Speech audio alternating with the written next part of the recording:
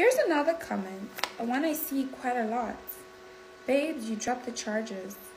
Not once have I dropped the charges. Not once have I recanted.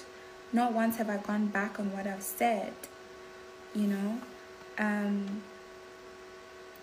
The National Prosecuting Authority deciding not to prosecute is them deciding not to prosecute because there was not sufficient evidence to guarantee a successful prosecution.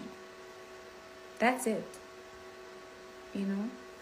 And unfortunately, sometimes the realities of some of these things is that you don't preempt, you don't plan something like that happening to you.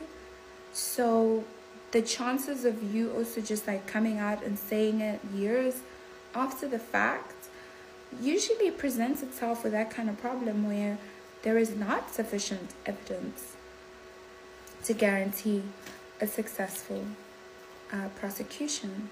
You know, the unfortunate thing is that, and it's sad. It was very hard to hear, you know, and I think what really broke my heart even more is that when the NPA decided not to prosecute, people just took it as an automatic, she lied.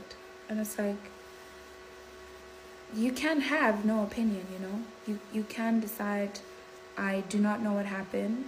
You can decide, I was not there.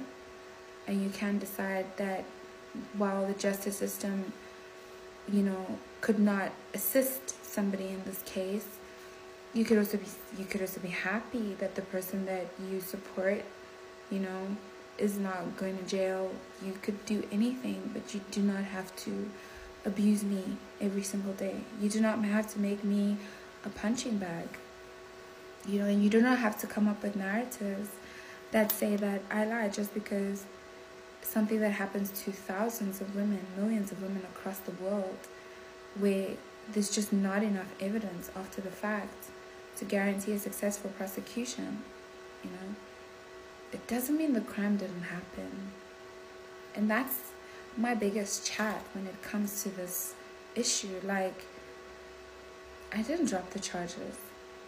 I don't even know where some of these stories came from. I don't understand why people feel this way, you know. But you guys are all allowed to have an opinion. Freedom of speech is not just there for the good stuff, it's also there for the negative. So you can say what you want, but it's still really heartbreaking to hear people make up stories.